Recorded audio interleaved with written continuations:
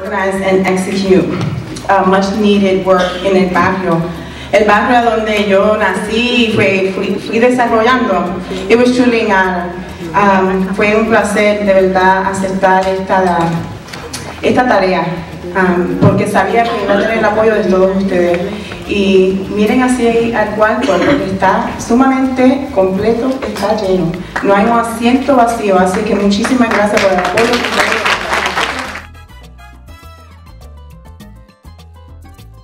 Jonas Sanchez, as well as Managing Director Michael DePerdinis and Deputy Managing Director Joanna Otero Cruz, for taking the lead on the administration's work in this area over the last year. Joanna grew up in West Kensington Fairhill neighborhood, and her tenacity in seeing the city deliver to this community was really unprecedented. For the first time under her and the Managing Director's leadership, along with our councilwoman, the City of Philadelphia launched a coordinated cross-departmental effort to address the issues facing the Kensington West Fairhill neighborhood. Over the last year, the city has spent millions to increase abatement of vacant homes or lots, to launch community beautification projects, to add additional street lighting and police officers, to increase housing and homeless outreach, and to increase Narcan distribution and drug treatment services. Thanks to these efforts, 350 drug-addicted individuals have gained access to medically assisted treatment services. 28 dangerous buildings have been demolished, 42 properties have been sealed to prevent trespassing, graffiti has been removed from 17,000 vandalized properties, and 50 new housing first slots have been added. But that is not nearly enough. But while we have made progress, we still have much more to do. And the reality is that it will take us years and years of hard work to get us to where we need to be. As you all know, and I'll have to tell you, this area crosses both the 24th and 25th police districts, two of the highest violent crime rate districts in the city. This neighborhood is also one of the centers of the nation's opioid crisis. During the month of December, we had sadly 35 overdose deaths due to heroin that took place in just this area. So while I can't promise this community will be transformed in a year, what I can commit to is that our administration is in this for the long haul. Our city departments will continue to work together to address the blight, homelessness, drug and alcohol issues in West Kensington, and we will hold those other actors who are also responsible for the current situation accountable. We want to create a safe and healthy environment absent of blight, where you can walk under new high-quality lighting, along safe sidewalks, and everyone's quality of life is improved. That may seem a faraway dream right now, and while it will take it a while, it is possible, and we are committed to getting you there. And I just want to say from a personal standpoint, that it is you live here, and it is heartbreaking to see the devastation that opioid drug addiction and prescription drugs have driven people to.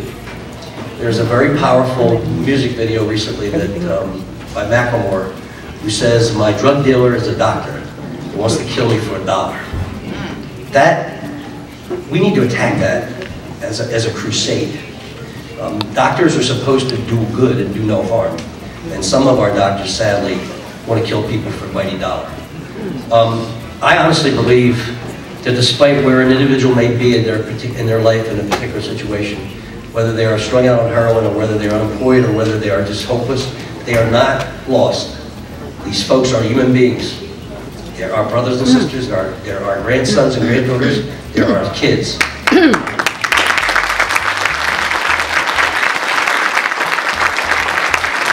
And despite how difficult it may seem, almost impossible sometimes, we cannot afford to give up. And I don't think anybody in this room is suggesting that we do give up. And I look at the number of people in this room, and I look at all of the various groups that are represented in this room, from our city departments to our advocacy groups, to our volunteers, to our community people.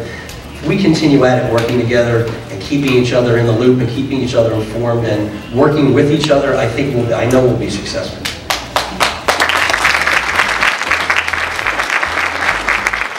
This opioid crisis is intense here, but it is across America. No group of people are untouched by this, from the highest and wealthiest people in this country to the poorest people in this country.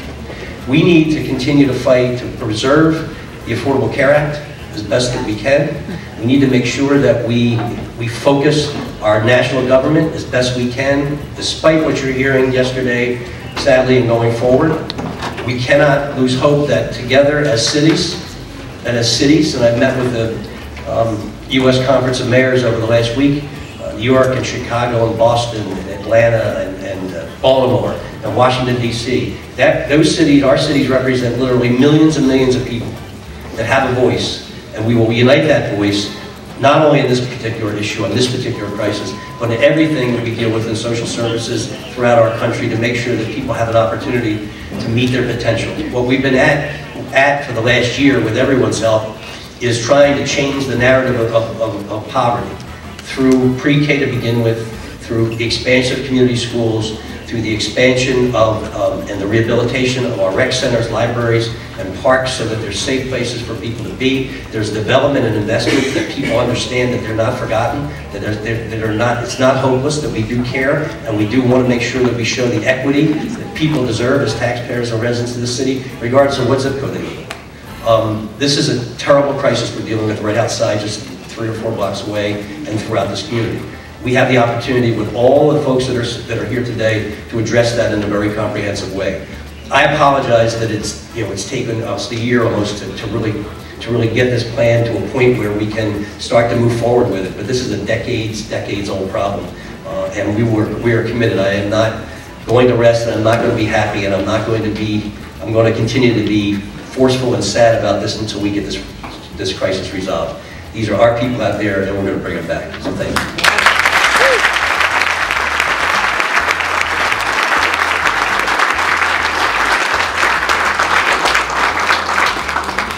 Been working internally with all the departments, but also with so many of you, the community members, community group, religious groups, and one person that is definitely another champion, and he's definitely made this a priority, is our Deputy Managing Director, Mike DeBernardino.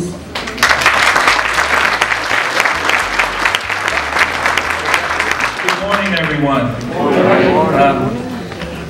First of all, I want to congratulate Johanna and her team for not only their work up in Fair Hill and West Kensington neighborhood here, but in what they do every day for the citizens of this city in all neighborhoods.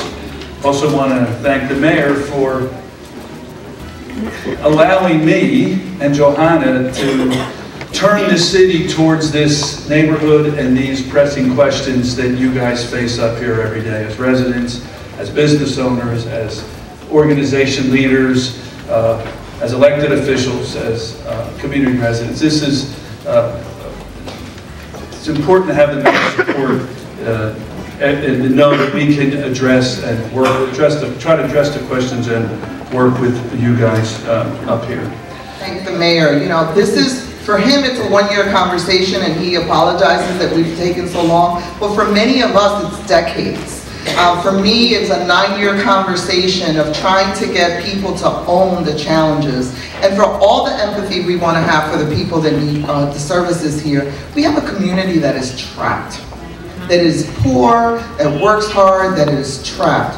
And the folks that you see around the room, from the police department, the inspectors, the police captains, the folks, the fire department that has to respond to these emergencies, every single department in the city, L&I, Perry at L&I, Streets and Sanitation, every single one of these departments has come into this community with an amazing amount of compassion.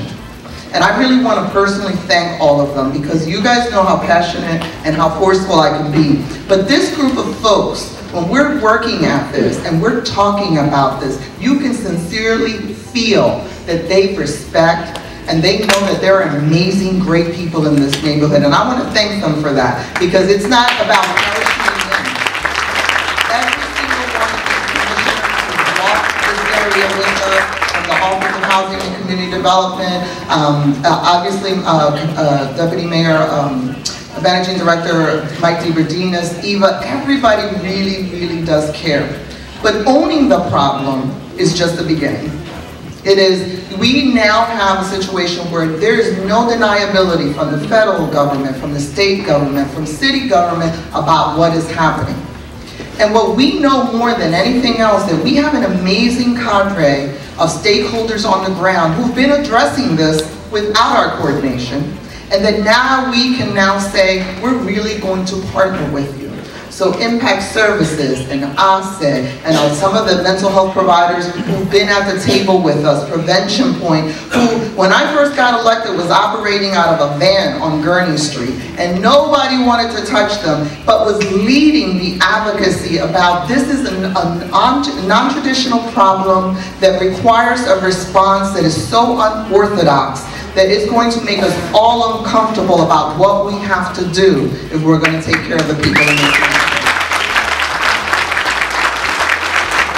And so, like the mayor, what we want to do as government, and we really want to thank the federal government. Tuggles came in 2 years ago, and we have become bosom buddies. And he's not here just investigating with his staff. His staff is now part of our book bag drives, all of the community drives that we do here, because they have come in here and they have also learned to love and appreciate all of the good people that are here. And so every single person, this is all hands on deck, every single person who has interfaced with this problem has owned it, has been compassionate about it, and is ready to do the work.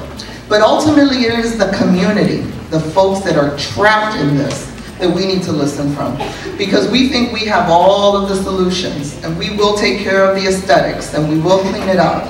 But the human impact of what's going on and how we address that has to come from all of you.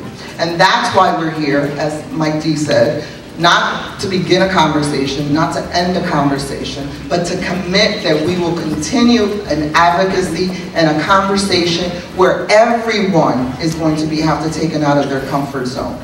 Everyone should be challenged. Our local policies should be challenged. Our state policies should be challenged. Yes. And no bureaucracy should be allowed to say, we can't do that. Yes. We are here to say, yes, we're going to do that, and we're going to do more, and we're going to address this over time and serve as a model to the country. Because what we have that other cities may not have is an incredible capacity of folks who know what needs to get done and are not scared to roll up their sleeves and get it done. And so I am really happy that we're at this point in this journey, and that under the leadership of Mike D and Joanna, who personally, as I am, is very invested in it, and for all of the providers that are here today, who over the years have seen this kind of develop and haven't felt like they have had the strongest voice to say, we have to be part of the solution, and we need government to facilitate how we better serve this community, because no one knows how to serve this community than those of you who are out there in the field.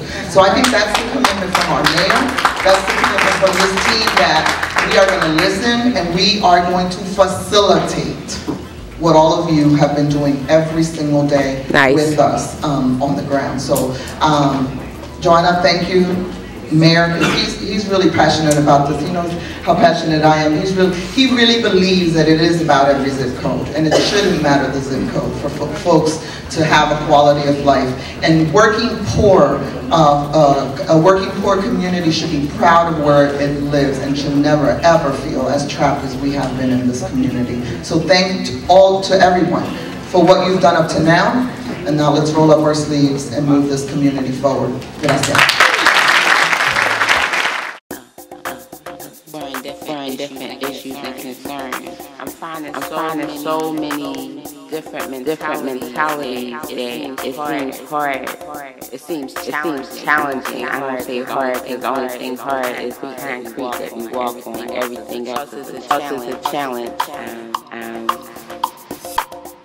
So I'm ready for this challenge, and I was built for this. I think that we all have a purpose in life, and mine is to take on a task that most back away from. That impossible. When people say it's impossible, I see possibilities. I don't see anything as being impossible. Mentalities, there are different mentalities, but just like there's different ways to teach people how to read, there's different ways to communicate people. It's different ways to communicate people and